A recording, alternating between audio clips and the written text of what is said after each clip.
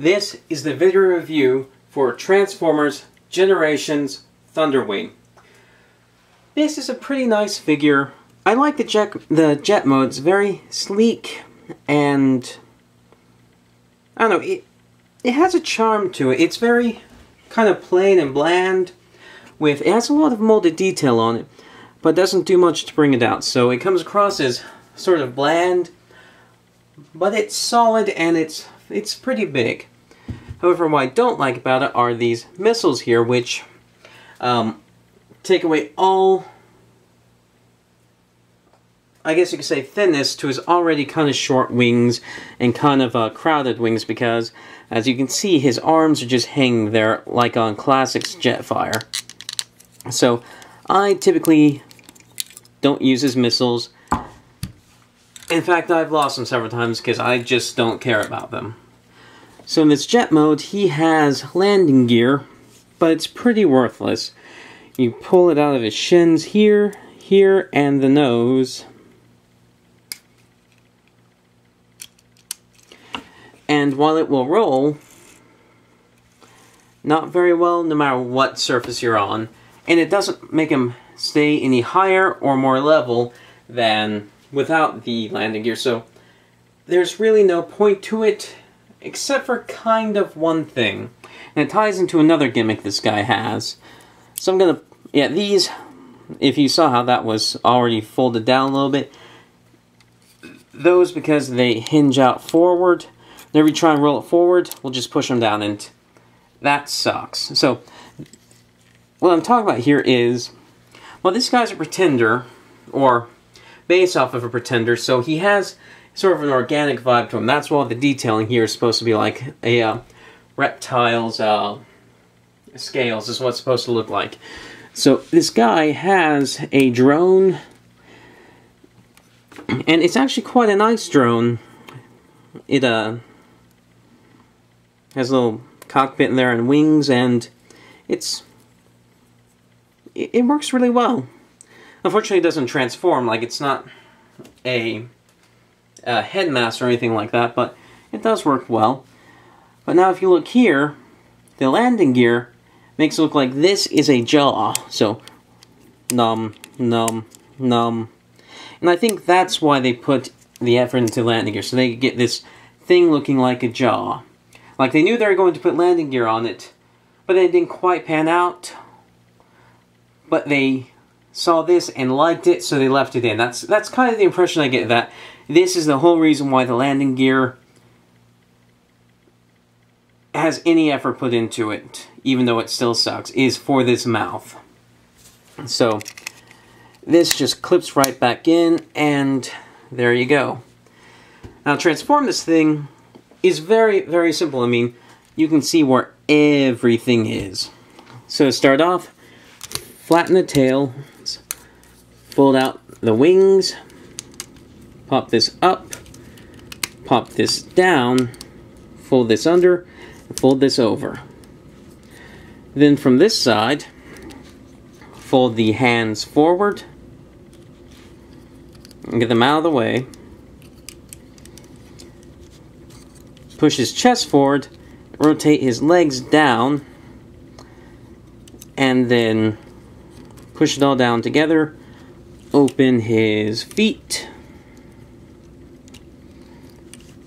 and then fold this down, and there you have Thunderwing in robot mode. A very simple but fairly effective transformation. It's fun to do, and there's enough that it doesn't get boring.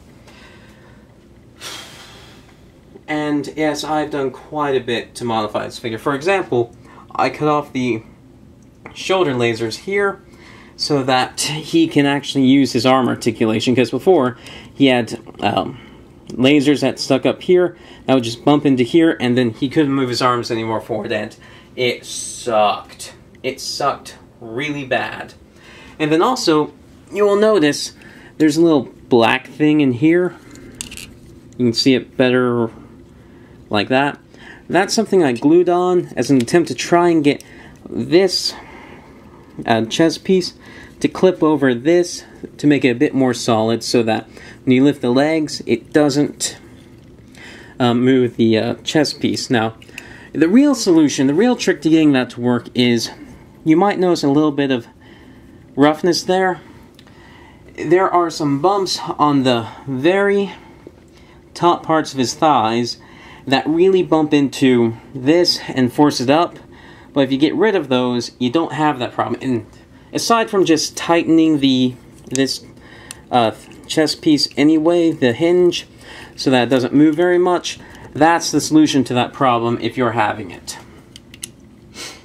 So the other problem with this figure is that if you look right in there, it looks like he's sort of missing part of his thumb, and you can see a stress mark. His thumbs break off very easily. Now, it doesn't stop him from being able to hold anything. He can still hold his guns, and truly any other 5mm or whatever size handles these are, I think they're 5mm. You can hold any peg of standard size very well, even with the thumbs broken. So it's not that big of a deal. And in fact, you probably wouldn't even know this, except I have not yet taken a blade to the stressed plastic and cut it away. So you still see that little white bit, as though the hands were taken off of a sprue. So, out of the box, this guy has some problems, but if you spend some time modifying him, he's a lot better than you might think. So, as far as articulation, he has ball-jointed shoulders, so that forward, back, about that far, and out. He has a mid bicep swivel and a 90-degree elbow, and his wrist turn 360. His head also turns, but it's on a weird cut, so he ends up sort of angling his head when he turns it to the side. His legs go forward, back, out. They rotate above the knee, and he has about 90 degrees in the knee. And you have, this is on a ball joint, forward and back, and a little bit side to side, and these can collapse in and out. So he is very stable. He's actually one of the more stable figures I've seen in a long time. Well, of course he makes a liar out of me, but part of that's just a towel, and the surface I'm on isn't exactly even, but he balances very nicely despite having the wings and the nose on the back. So overall, he is a very nice figure, but I wouldn't recommend him unless you're willing to do a little bit of modification, because he does have some fairly obnoxious problems stock. With that being said, I do like this guy a lot, and since I am willing to modify him, I've bought a second one of these guys for posterity, so that once the joints on this guy turn to sludge, and it's not really feasible to use super glue to tighten them very much anymore, I will have a second. I'm not saying that his joints are, that he has bad plastic, because I play with this guy quite a bit and his joints are still tight, so I recommend getting him if you're willing to modify him.